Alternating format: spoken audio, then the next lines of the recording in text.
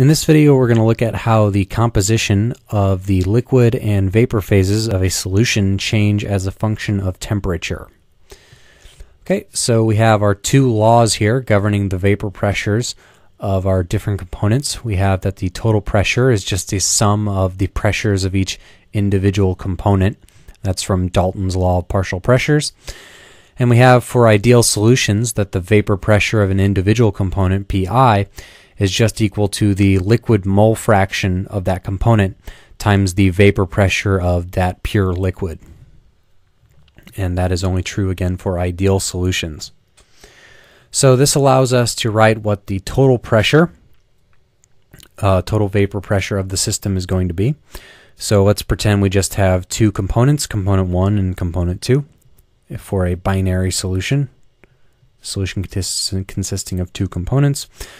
That would be liquid mole fraction of component 1 times its pure liquid vapor pressure plus liquid mole fraction of component 2 times its pure vapor pressure.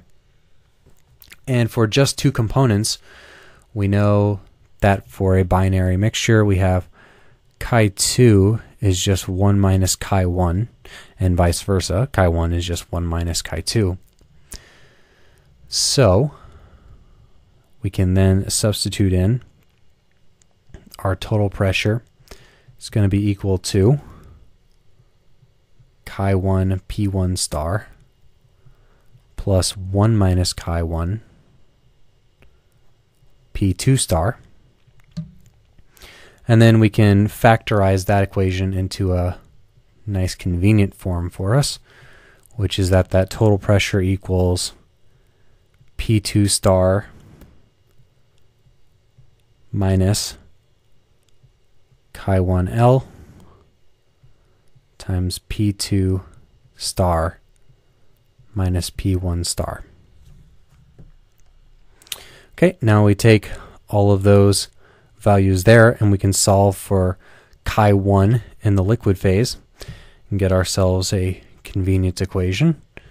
That's going to be that chi1 in the liquid phase is going to be P2 star. This is just going to be an algebraic rearrangement of this, as this was of that. P2 star minus total pressure divided by P2 star minus P1 star.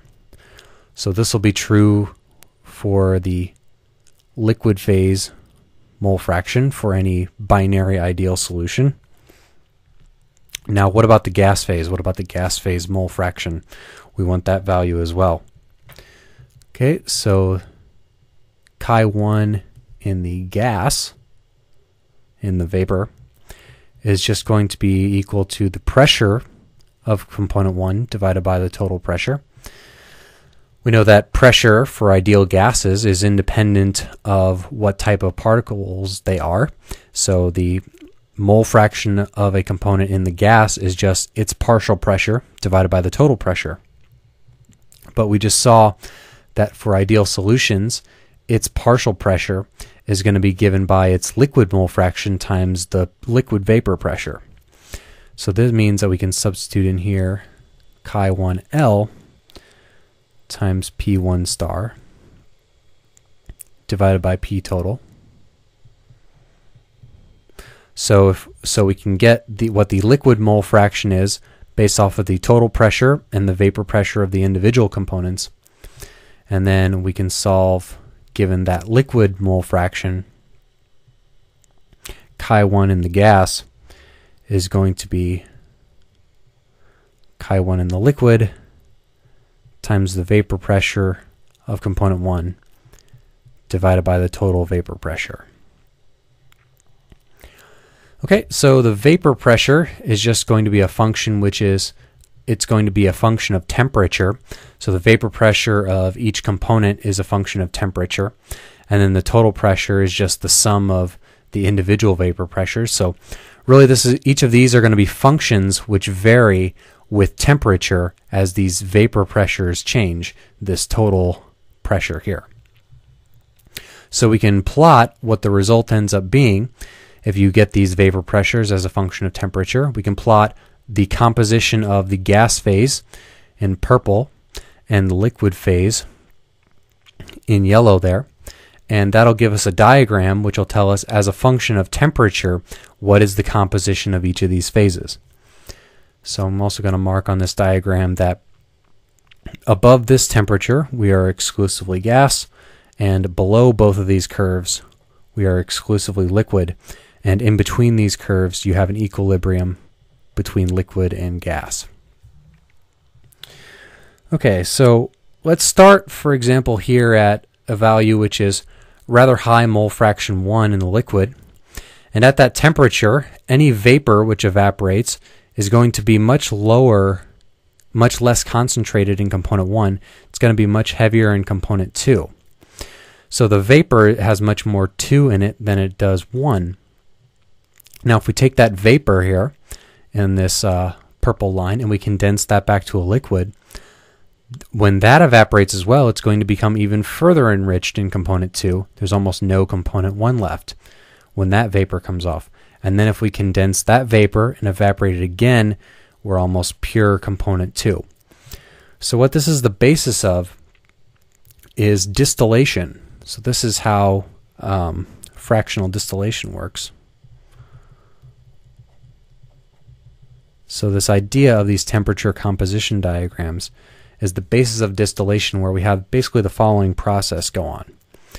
We have some liquid, and then we can vaporize the liquid, and then what you get is a gas, and that gas